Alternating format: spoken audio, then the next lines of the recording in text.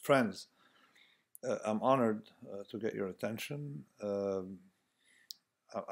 enjoy immensely these mini Moocs, probability Moocs. What is their aim? Their aim is to uncover some applications of probability to real life that so far are not part of the consciousness, and also debunk some nonsense. And of course, people misunderstand both probability and statistics. Statistics is not a discipline that aims at uncovering relationships between items so much as it is about removing noise, removing nonsense, removing BS, cleaning up things from their spurious element and showing what is spurious and what's not spurious and what you see. Particularly that we have a natural tendency to be fooled by relationships. And we have an innate, of course, ability, particularly when academics, to find relationships that are completely spurious. Anyway, so this discussion is about correlation hacking. When you look at correlation, when you hear correlation, you got to be suspicious. It's very similar to the p-value problem that I have discussed earlier. And we're going to see that correlation, sample correlation, or correlation you observe in a sample, or observed correlation, just like observed mean and sample mean, does not necessarily correspond to the real correlation, the one you would get if you kept repeating the experiment, you kept comparing samples, and did that an infinite number of times. So let me start with the problem, and let's see how it emerged. The thing emerged. I realized the misunderstanding about correlation with a fellow here. His name is something like Spagat, Michael Spagat, and he had been arguing with us along with Steven Pinker, you know, the entertainer, about the wars and incidents of wars, and we found a lot of defects in the study by Pinker, and of course he didn't understand our insults. He still doesn't know that sample mean is different from real mean. So the fellow is coming and criticizing our paper because we asked Mr. Pinker to try to back up some assertions he made that are statistical and that don't correspond to the text. So they're trying to do the same thing, saying that our statements do not back up to the test, except that you need to know statistics before making a statement like that. So his first accusation was that something called autocorrelation function was not what we said it was, and of course he doesn't know how to read the graph visibly. This scale is from 0 to 11, and then the other is from 0 to something like 8. So visibly the diagonal is what we showed, and things line up to the diagonal. He withdrew the accusation right after. There's another defect that he showed, that we were working with discrete variables, and he compared it to continuous variables, and visibly the two are different, have different presentations. But then he discovered that there's something we call the autocorrelation function. He said, "Oh, look at that! They have some correlations that are non-zero. So how come you know, they're not discussing these?" So this is the story of my life. You don't discuss correlation unless you know there is statistical significance. And let's go through the exercise before getting more technical. I'll do that with Mathematica. It's a great entertaining technique to do so with Mathematica, given that Mathematica can help you build intuition by generating a random series. Okay, so we do TA1, table 1, equal random variate. Let's say a normal distribution. We have a normal distribution, and let's generate a sample of 18. Okay, we have 18 in TA1. TA2, table 2. Completely orthogonal, another independent vector of also randomly distributed normal variables.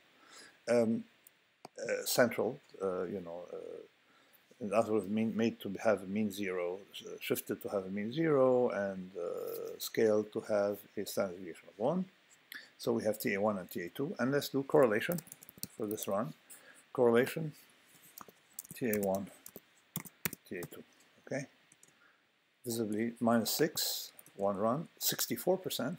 This is spurious correlation. We know the correlation is 0 because it's a completely random vector. It looks at 64%. Do it again, -0.04, -22, -27, 17. So, of course, the sample is 18, so it's not very large. You're likely to encounter a lot of spurious correlation there. Let's do a larger test. Say data 1 equal table of this, and do it 1,000 times.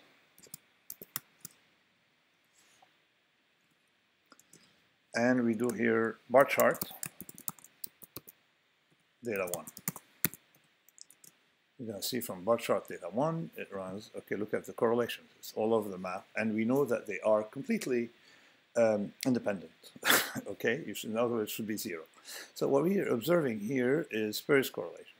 And of course, a researcher can keep looking, and he will find something with the distribution of the maximum of a random variable, which is that correlation, and can write a paper about it, and then subsequently prove a point, get on Twitter, promote it, get discussed by Steven Pinker, and then get into maybe some secondary journal, or maybe some first-rate one. We know that about half the research that you read, at least half the research, is nonsense for similar reasons. For this reason, something related to p-value, which is quite similar. So, and of course, if we have here 48 variables, you're going to see the distribution of correlation is going to be a little more compressed around 0, but nevertheless still will exhibit some randomness. Okay, so this is the story. Now, so this is the paper. Technically, I looked at it. Let x1 through xn and y1 through yn be independent Gaussian. Now, why independent Gaussian? Because it doesn't change much to the story, I've discussed it elsewhere. As long as you're in a family of distributions that have non-fat tails, the story doesn't change much. Then I derived it in the paper. I derived from scratch and discovered that thanks to Mathematica, thanks to the techniques we have in knowing, if you see here, we have a hyper geometric function, and we have the ability to work with functions that people did not at the time. And I realized that my derivation was considerably at variance for small n, and n of 18 that we had there was small n. At variance with that, the most common one was, I think, the Hoteling review of a discussion of something that was derived principally in 1915, more than 100 years ago, by Fisher. And the distribution he has compresses to something that is an approximation. Visibly, the math they used at the time produced excellent results given their tools, but we can be a lot more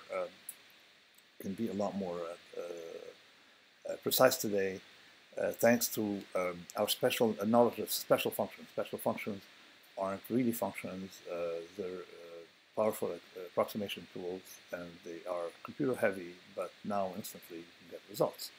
So I worked more technically with step 0. With okay, the correlation is this rho n equal the product of two Gaussians, divided by, of course, the square root of the square of the sums, a product of square of the sums. So you have a lot of steps to derive the distribution. The first step, I derived the distribution of the numerator, and the numerator is rather easy because it's pretty much the Bessel function, and we know it's a Bessel function. But I derived it, simply. It's not a big deal. The numerator is not a big deal. I also did something that typically mathematicians don't do, but I do it systematically, is to figure out if the numerator and denominator are independent. And effectively, they become independent, or they are independent. Or, if they're not independent, it's not detectable. And I've done it here, verify that Z100, which is Z is the top, and W at the bottom, W100, are independent by Monte Carlo simulation using all the measures of independence, Kendall tau, Spearman rho, regular correlation and Hofding. So these four measures visibly show us pretty much that we proceed with independence of numerator and denominator. And that was critical. From there, I had a lot of steps. Step 1, visibly distribution of numerator. Step 2, distribution of denominator. Square. Square is very easy because we're dealing with product of two chi-squares. And then I have to take the square root of that. Okay, then I have distribution of the denominator, which, as we said, was independent. And distribution of the ratio distribution, gives me something that gives very precise numbers matched by Monte Carlo, of course, for small n and large n. What you have in blue here is the derivation by Fisher and later Hotelling. My brown one is my exactness distribution, and as you see, they converge for n. This is n of 4, this is n of 10, and this is n of 144. So we have a distribution, but that's not the big deal.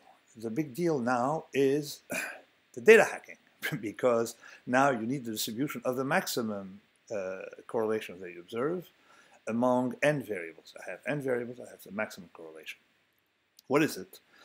I've derived it here. I also derived, incidentally, the maximum absolute correlation, but which even shows more biases, because you can select a correlation that's the largest in absolute terms, the correlation of 0.9 or negative 0.9 gives you information, and allows you to publish a paper.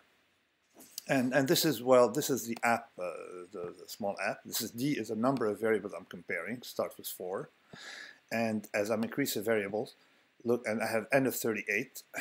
Look how the distribution of my maximum correlation, I have this, and you see probability of exceeding in correlation of 0.4 is quite significant when you have that many variables.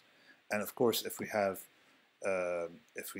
only 18 data points per variable, which is very common, much more common than you think, then look at this distribution of distribution of the maximum.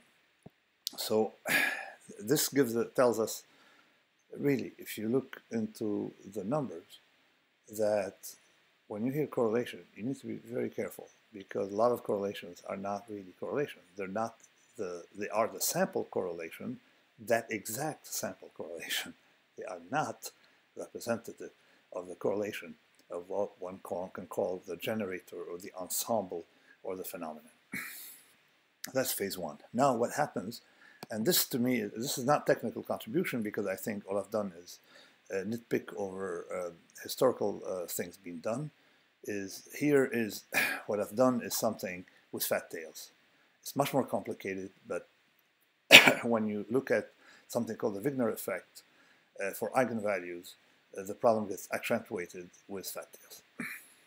Let me stop here. I probably will have a mini Mooc on dimensionality and fat tails, because why under fat tails you're going to be fooled definitely by correlation, fooled by regression. The distribution we saw for correlation is going to be much more spurious, because look at that, you're talking about a product, Pearson correlation, this, by the way, not, I mean, there may be other measures of correlation. You're dealing with a product X and Y, and the product, of course, if you're dealing with power laws with higher moment non-existing, that product would be very unstable, even ratioed by